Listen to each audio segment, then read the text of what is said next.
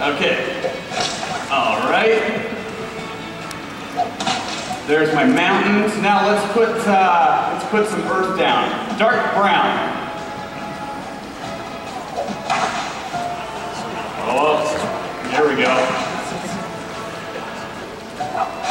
So painting my ground.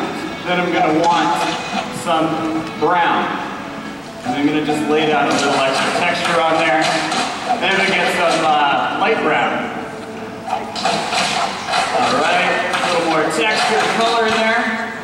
And then I think I want a tree line in the background. Could I get some green? Alright, there's my tree line. So, I think that's a pretty awesome background, but I'm not quite satisfied yet. I want to put a tree up in the foreground. So, could I get brown? And make my trunk. Sweet! Alright, now I'm going to put some palm leaves on it. Green. So, there we go. A little finer stroke with my hand. Some palm leaves on there. I'm sure there are palm trees in Kenya. So there we go. Okay, so I'm stoked on my background. And now I want to make the elephant. And so I'm going to say pose. That brings in my stencil paper. And you can see I can use my whole body, make any kind of crazy pose I want. And if you have any friends or family in the living room, you can invite them on in.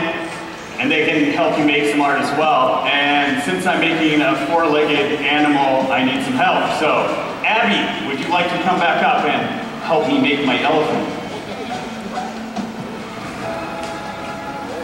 Okay, so here we go. All right, so there's our elephant. All right. Should have a little snack.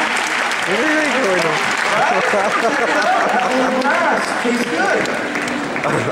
Okay, so now we're going to take our stencil. So ready?